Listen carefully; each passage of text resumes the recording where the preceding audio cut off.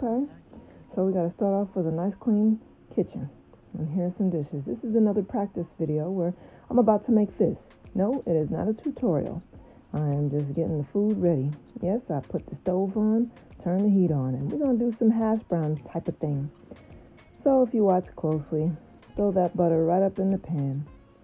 Yep. Now, I'm using VideoLeap to do my video editing today, so I'll talk to you about that on YouTube and how I use that with my Go Live videos. But here, check out what we got. We got some turkey, bacon, uncured, thick cut turkey bacons. Let that butter just melt, but we don't want to melt too long. Now we're going to be frying, so we have to turn that fan on above. Now, put all those pieces of bacon up in there with no sleeves on while it's not too hot, so you don't get a whole bunch of grease pop. And you should always wear something on your arms whenever you're going to be frying up some bacon grease. Now we're going to put in a little red pepper and a little piece of onion. So we're going to cut that up. Just let the bacon sit on the stove. Flame not too high. Yep, and we're going to get out and we're going to always work with a sharp knife, by the way. This is not the way to sharpen it. You put it on the table, but sharpen it. And if you're going to sharpen it, then hone your blade too so that it stays straight. Then get to cutting. That's what we do. Yep, cut that bad boy up. And the onion too. So, I like using VideoLeap because, as you saw before, I could put in some text right on top of the video. So it's an overlay. And VideoLeap made it pretty easy to do that. You will have to get used to basic film editing.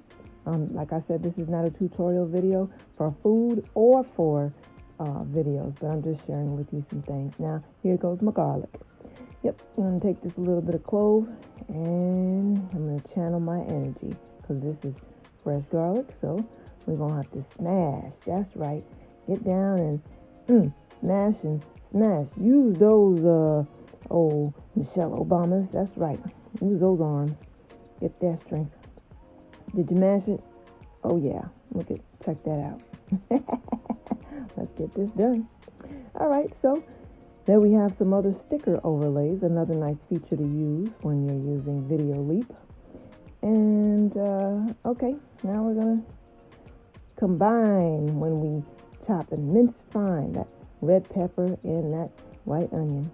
Okay, now we're going to get these in a bowl because that's what's going to be with our eggs. I'm going to scramble some eggs with that to go along with that bacon. So we just some people can wash the shell of their eggs. I think that's a nice way to do. If you do happen to break some eggshell up into your eggs, then just use a piece of that clean shell to scoop it on out.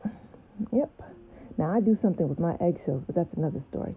I actually use them for my garden. I put them in the oven later on. So, my oven is on so that it'll be nice and warm. Put in my seasonings and my eggs. Yep, I like that old lemon seasoning, lemon pepper. We're going to use a fork to turn up. No, we are not. We are definitely not using a fork on my non-stick pan. That's right. Right about now, this bacon is looking like it wants some action, like it needs to turn over. And it has shrunk down, and it was just sitting there in the pan, so it was time to turn over. Put some love on the other side of it. So there I am rearranging the bacon.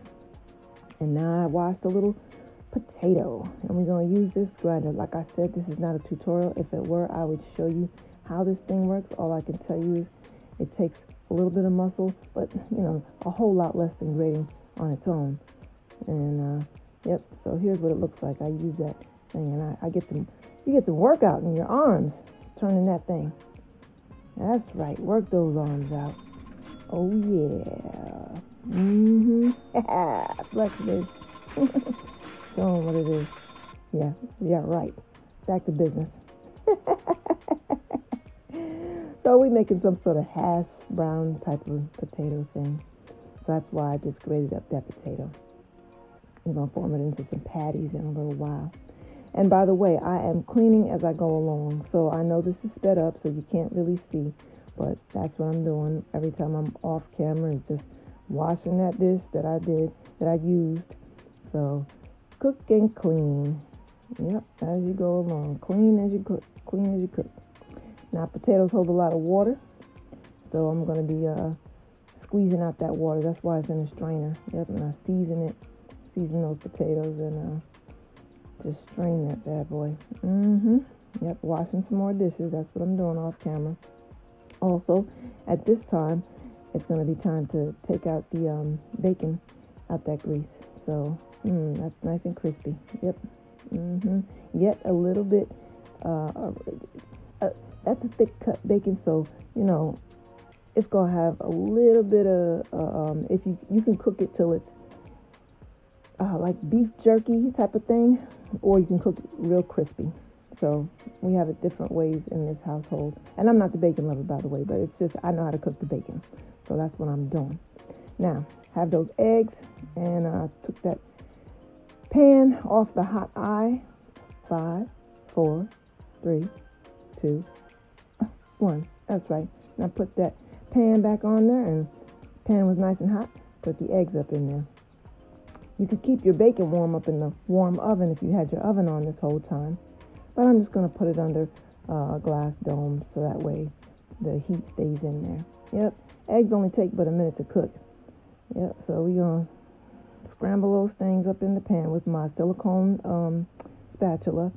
And then we're going to get it in the no, I guess they're not cooked long enough.